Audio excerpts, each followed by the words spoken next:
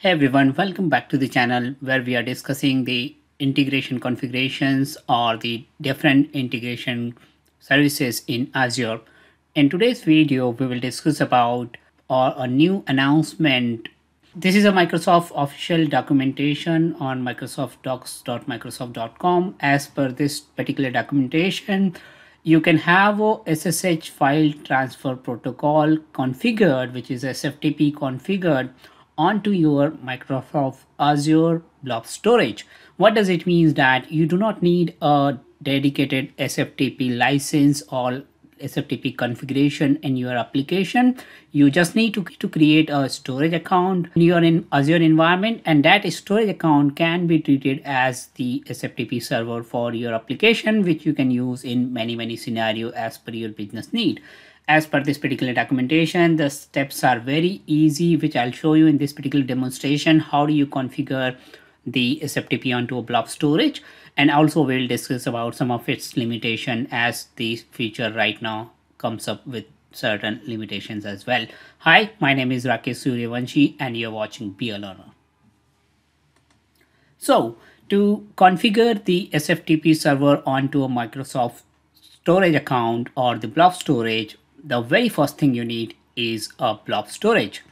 Or in fact, before that, you need to enable a feature in your Azure subscription, and for that you have to go to the feature section in the subscription. For example, this is my Azure subscription. Here in the preview feature, if you search for SFTP, and this is what you need to register for. So this is a SFTP support in Azure Blob Storage. I have already registered this particular feature on my given subscription, but in case if you do not, then this is the very first thing you need. You need to enable this particular feature on your subscription. Once it is enabled, what you need to do is you need to create a new storage account. So what I'll do, I'll create a new storage account. To create a storage account, you can search with the keyword storage account, or you will find the storage account service right here at this particular section on this storage, which is this option. Create new storage account. As we know that the storage account name has to be unique, and it should be within the 24 character range with a small letter. So that's the unique name which we'll be providing as per our demo. I'll use the existing Logic App demonstration resource group, and here I'll say storage account SFTP demo 001. Let's see if it is available. It says it's already been taken, so I'll say 10. Yes, it seems like this is available now, and I'll use the location. Next, you can choose the recommended performance tier for this storage account. Just for the demonstration, I'm going to choose the LRS.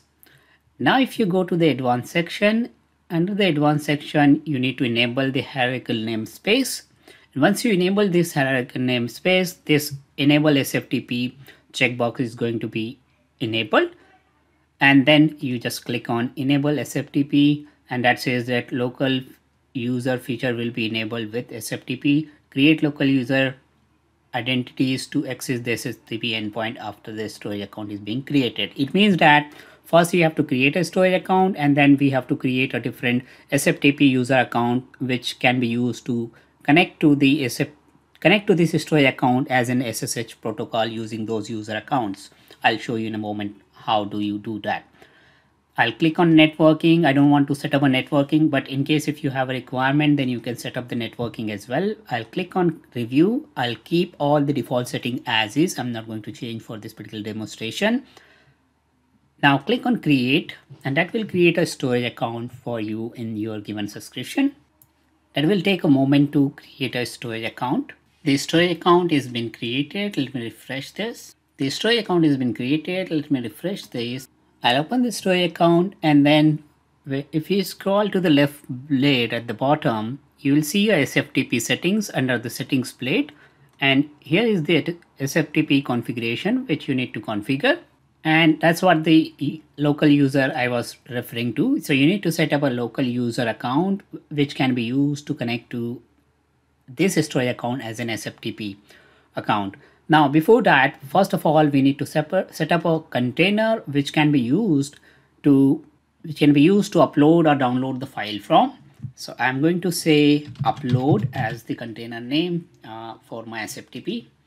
I'll click on SFTP. As we already have this the container created, I'll click add user. I'll give it a username as the SFTP admin. I'll use SSH password. You can also use the SSH key pair for the public key and private key authentication. But for the demonstration, I'm going to use the SSH password option. I'll click on next, and that will go to the next tab to set up the permission onto the container which we have created for this SSH configuration or the SFTP configuration. I'll choose the container which we have created. If you have multiple containers, then you can choose those multiple containers to configure as an SFTP. Now I'll select the permission on this particular selected container. So I'll say read, write, create and delete just for the demonstration. Here you need to provide the home directory password. So a home directory name. So in this case, the name of my container. And if you have any inner folder, for example, upload, I'll say files. So you can upload that as well. At the moment, I do not have any inner file, so I cannot create it. But if you want to create a file, then first you have to create that particular file onto the container, and then you can provide the path as well. I'll click on add. That will set up a local user, and that is the local user password I have. As you can see that it says the password will not be visible again, so you have to copy that particular password. Though you can regenerate the same password, the password for the same user account in case if you want to. But if you don't want to, then you need to make sure that you are copying this particular password so that you can connect to the SFTP using the given username and password. So I'll copy this particular password. I'll close this. I'll save this password somewhere. Now, this is your user account, which is SFTP admin. This is your domain name, which is the name of your storage account, then your username, and then the storage account blob. So now what I'll do, I'll go to the WinSCP, which is a software to connect to the SFTP. Here is my WinSCP. I'll click on new session. I'll select a new site, and here we'll provide the host name which we have. So I'll copy this host name from the connection string. That will automatically add the username. So this is going to be our username, and the password which we have copied the password, that's the password we are going to use. Port number, as it is a SFTP, so port number is going to be 22. I'll say yes, and that will add the keys on my local machine. So I'll accept that. And there you go. So we have got the SFTP configured, and that's the SFTP which we have on our machine. So now what I can do, I can create a new folder. I can say files here. Next, inside the file, I can put any file. I'll copy this logic app named Excel file just for the demonstration. As this file has been copied, I'll also copy this index.html file. Now the file has been uploaded to the SFTP. To verify that, I'll go to the container. I'll go to the upload container, and inside the upload container, as you can see that we have the files folder which we have created, and also we have got those two files which are being uploaded. So now the beauty of this is, though we have connected to this storage container as an SSH client or the SFTP user client, I am able to connect and upload the file to there. Similarly, I can read those files. So let's say if I upload any file right here from this particular storage account option or from the storage explorer, then those files will be available on my SSH. I'll show you a demonstration of that. And for the demonstration, I have uploaded this particular file directly from the storage account, and let's look at that if the file is available on the SFTP and you can see that the file is already automatically available on this particular SFTP container or SFTP folder. So this proves the demonstration of using the storage account container or the Azure Blob Storage container as an SFTP. So you can use the same folder or container to upload the files as an SFTP file using the SSH connection, or you can use the container with your storage explorer or from your .NET client or the blob storage client to upload or download the file. Similarly, if I delete, obviously it's going to delete the file right from there. Now, the good thing about this particular configuration is that either you manage all your file, let's say you have got one central location, you can use that particular location to upload or download the file using the SSH connection, using the SFTP, or you can use the uploaded file, the file which are being uploaded using the SSH. You can use those files using your .NET Blob container client to manage those files, like download the content and manipulate the file data as per your business logic. And that's going to be a very crucial or the important part of it.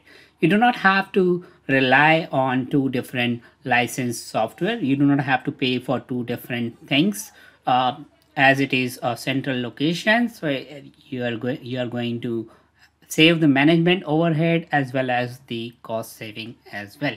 Now let's talk about some of the limitation of this particular feature, as this is a new feature. So this comes with a certain number of limitations. So the very first limitation we have is there are some client version which are currently unsupported. So these are the listed client names which are not supported. It means that you cannot use these clients to connect to the SSH connection on the SFTP which is configured on the Azure Blob Storage. So one of the important is Premico and the SSH.NET.